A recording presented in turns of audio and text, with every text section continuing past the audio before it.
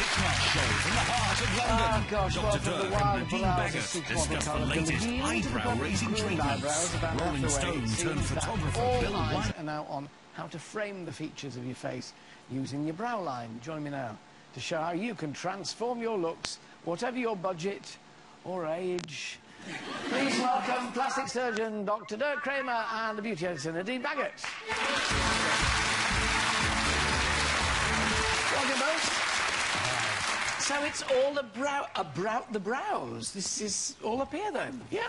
It's getting more and more popular to have lifted eyebrows.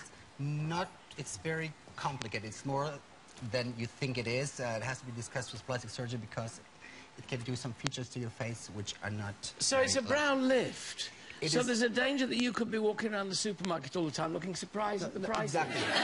That's one of the problems, that it gives you a surprise look. Women have to know that, and if you don't want that, you come home and your husband keeps saying, honey, you look surprised, and you're not. It is because of this brow lift. So you have to be very restrictive, and I'm not a big fan of it. Right. So, Nadine... Well, brows are very fashionable at the moment. We've just had London Fashion Week. Model Cara Delevingne has got quite chunky brows. And so, as a result, lots of people are wanting thicker brows.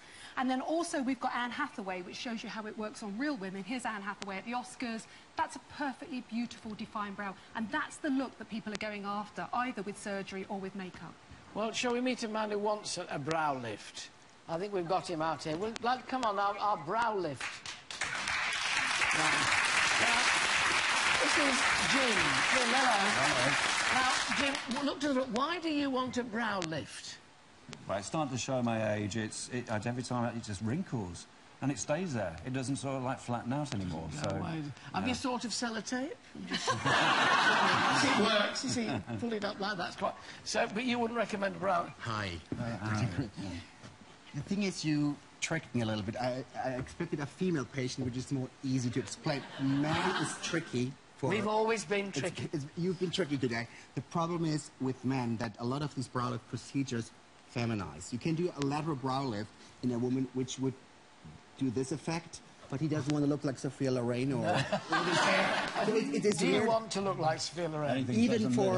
Even for this simple British housewife to have this raised eyebrows looks kind of strange, I must say. The other option would be that he gets the whole forehead lifted, which is either with an incision which is made all along here, near the hairline. Problem is for men, he might lose his hair, sorry to say that. He might lose his hair and then he has a huge scar, so not so good idea. The other thing is it's done endoscopically today, and he has just 3 little incisions. Right. But again, if he loses hair, it'll show. I think we'll go on to products. Thank you very much.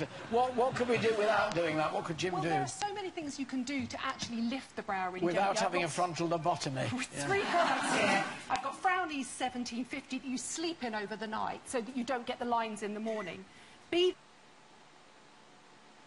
Venom Skin Mask, which is the one that Catherine Middleton is rumoured to use, which is a faux Botox, or the Lift Mini Lifting System 49.95, which lifts...